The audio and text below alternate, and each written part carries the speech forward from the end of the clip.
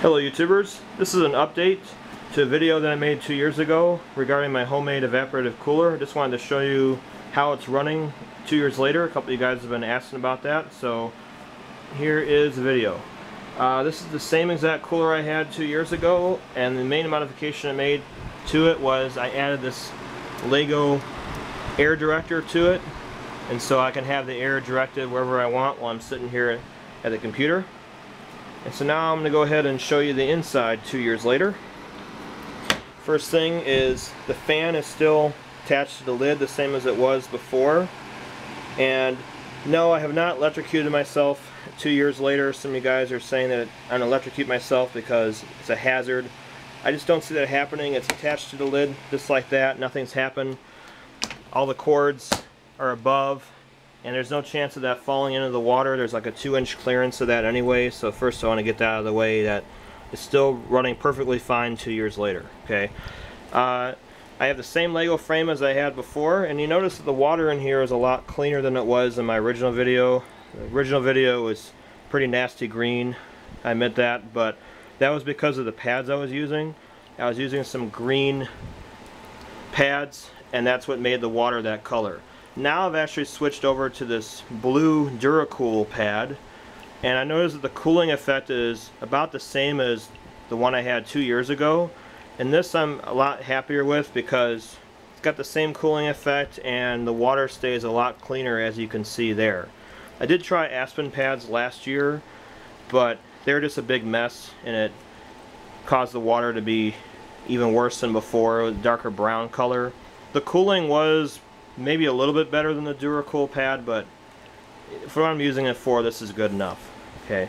Another thing I want to point out is I've added some duct tape on the inside, and this is to help direct the air through the pad instead of having it get sucked around the pad instead. I wanted to have the maximum cooling effect, and so this duct tape here is directing the air so that way everything all goes through the pad itself.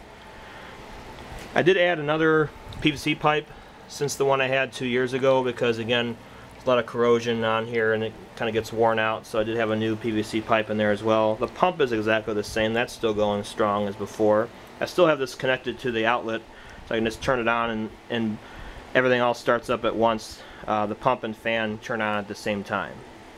So again, this is what it looks like 2 years later. Some of you guys are also asking, how much water do I go through with this one? So I want to talk about that for a second.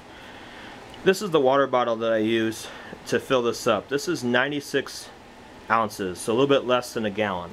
So I have to fill that bottle up, pour it in here once every 2 or 3 hours. Depends on how humid it is outside. If it's a lot drier, like it is right now in Las Vegas, our temperature, humidity is usually below 10% if we're not in the monsoon season. Then I go through again, one bottle I fill in every 3 hours, 2 or 3 hours.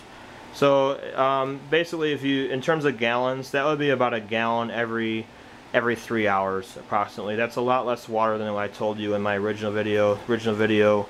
That wasn't correct. So yeah, now that's about how much I go through. I have built a second evaporative cooler, which I'll show you. It's this one here.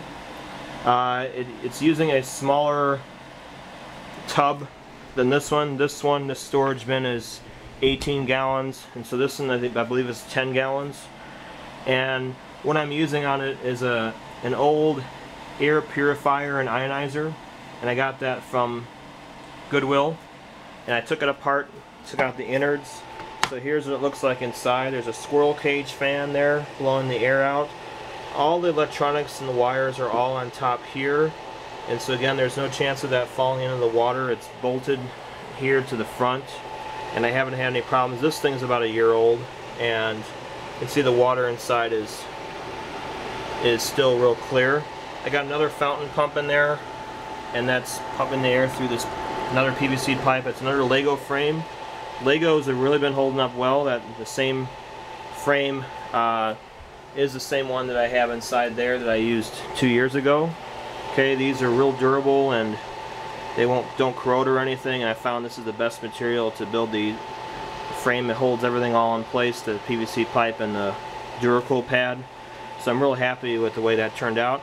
This one's used more for if I have to work out in the garage, or they're good also for you go to a barbecue or something outside. You can run this off a battery. It doesn't use that much power, and so you kind of a personal air cooler if you're outside. So comes in handy for that. If I'm not using it for those purposes, then I have both of them directed to me upstairs for extra cooling effect. Again, what I'm using these for is I got an office upstairs that gets blasted by the sun in the afternoon. You can see it's the sun's blasting that right now. I do have central air, but this is more of a personal cooler. I just like to stay extra cool without turning the whole entire house to AC, making that work more. I do keep a window open here, and I have a door open in this room, because otherwise if you don't do that, the room will get considerably muggy, and so you have to make sure you have adequate airflow. So this again is better for dry environments, and so I live here in Las Vegas, definitely a desert here, so it's plenty dry.